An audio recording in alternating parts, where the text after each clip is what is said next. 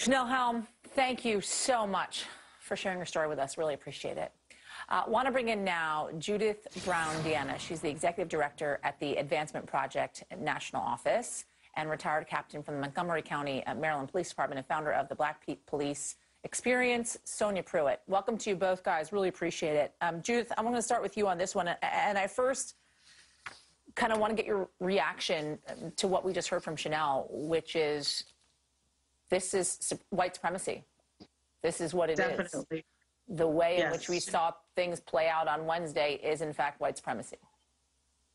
Chanel hit it on the head. I mean, what happened on Wednesday was that from the very top, someone decided to listen to Trump's words of stand back, stand by, and that's what the police did.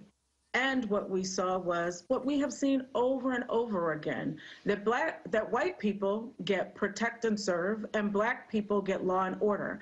And white people even get protect and serve when they are trying to overthrow the government. That white supremacists who have decided to overthrow the government can get to act like they're on a class field trip.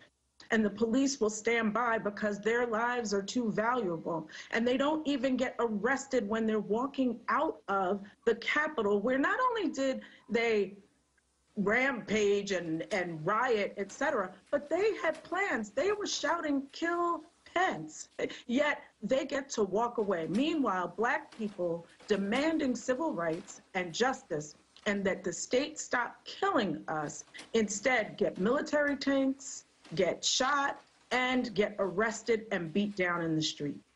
This is totally about white supremacy taking over our country. We're talking about the response here, Captain, right? And the lack thereof and how it played out, and specifically comparing the response to the riots on Wednesday to the Black Lives Matter protests. But I also want to think about the buildup and the lack of preparedness and how that played into the protesters that they saw coming.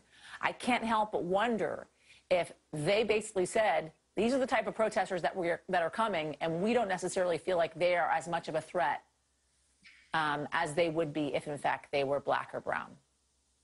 Yeah, so great point, because the law enforcement not only dropped the ball, they kicked it clear across the Anacostia River on this. And so then it begs the question, was this an underestimation of the group of people that law enforcement knew was coming, that has a history of carrying guns in federal buildings and planning kidnappings of the Michigan governor? Or was this sympathy? And, you know, in this country, we do know that it's no secret that police are sympathetic to these causes. It is a historical piece. It's been a part of the violence associated with policing black bodies for centuries now. Police have been members of the KKK and other white supremacy and nationalist groups. And a couple of years ago, we found police officers were still members of these groups through social media. So I have been sitting with this, and it breaks my heart.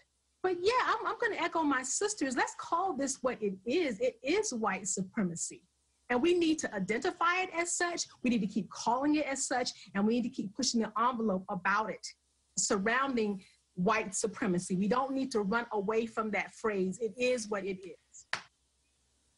Can we continue this conversation? Because I feel like we need to, and I need to move on here, but this conversation needs to continue because we continue to have it and nothing seems to change. Mm-hmm. And I think for all of us,